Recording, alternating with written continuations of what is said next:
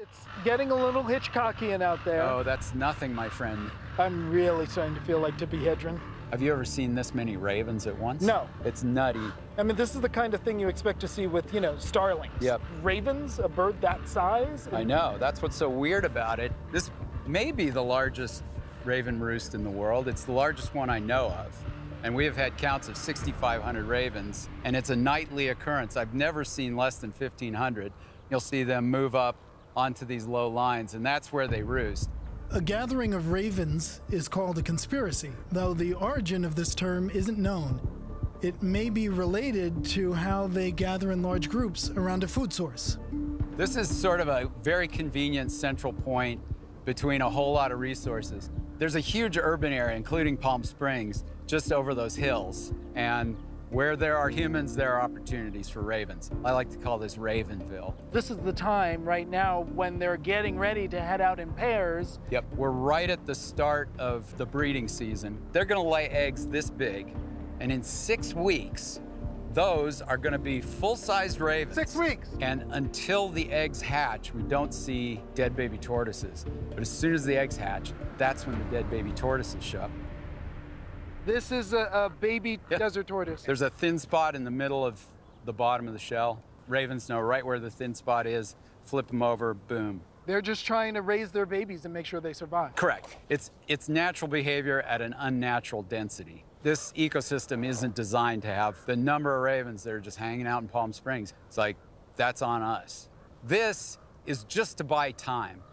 Ooh. It's the world's cutest remotely fired laser. Oh, look at that. It's one of the world's only remotely fired lasers. Ravens don't like it. It's a bit of a terror weapon. How could for they ravens. not like something so adorable? You'll find out. We're just trying all these tools to buy time for creatures like the tortoise. I'm 100% in favor of this. There's a balance to nature, to the ecology, and man's activities can have the effect of throwing that balance way out of whack. I have no issues with, you know, harassing the ravens so that they disperse and they become closer to a more natural density. Okay, let's shoot the laser. Oh man, let's do it. Laser power, baby.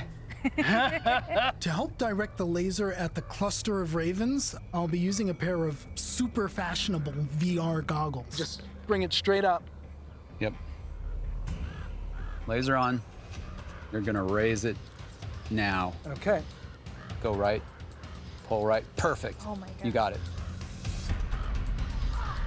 2 seconds of laser action, and the 2,000 plus ravens out there are spooked. Okay, now down. Good. Dot in the middle. Leave it there. Just leave it. Good.